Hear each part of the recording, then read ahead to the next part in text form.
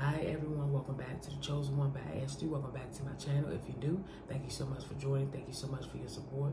Today, word for tough times is God said you should be using your gifts for me, not no one else. We got to be using our gift for God.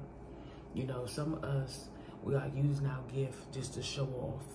And you wonder why God is getting on you. You have to use your gifts for God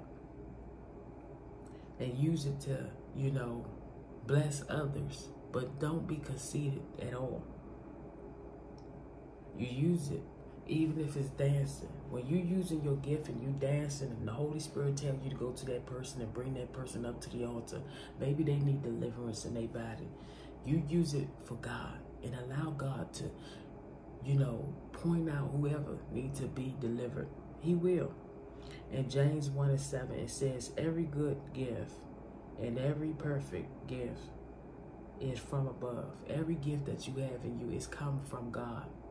So I want you to understand that whatever gift that you have in you, if it's dancing, if it's singing, if it's doing whatever you love to do, cooking, you let God do what he needs to do in you, because God understands.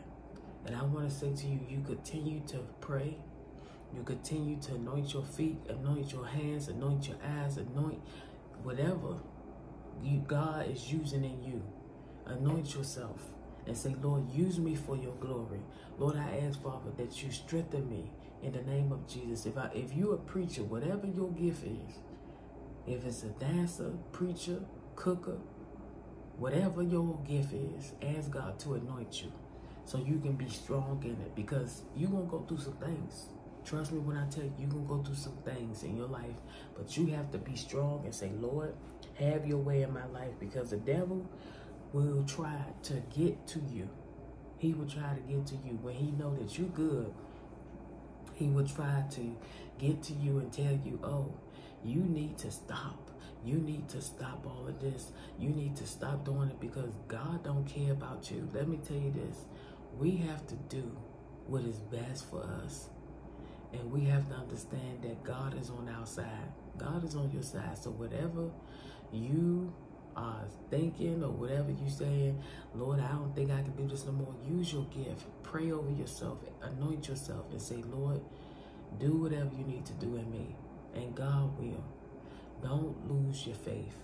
Don't lose yourself. Continue to pray. Continue to trust God. And allow God to do whatever he needs to do in you.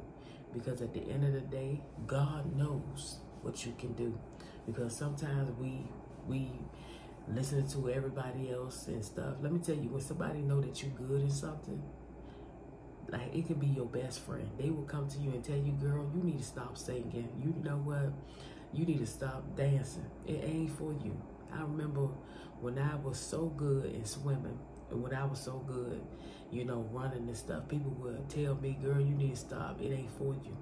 Anytime that you hearing that, they basically telling you to quit. Don't give up your gift.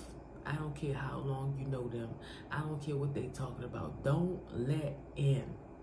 Do what you need to do for your soul. If God telling you to bless people by dancing, singing, by doing whatever you need to do, you do it. Long as it's positive, long as it's in the will of God, you will be fine. So let God use your gift and to bless others. Don't do it to show off, but to bless. Let God use you. Use your body to bless others by anointing them and healing them. So use it for God's glory. So God bless you. Be encouraged. Keep your head up and be strong. I love you all. Stay blessed. Thank you for watching.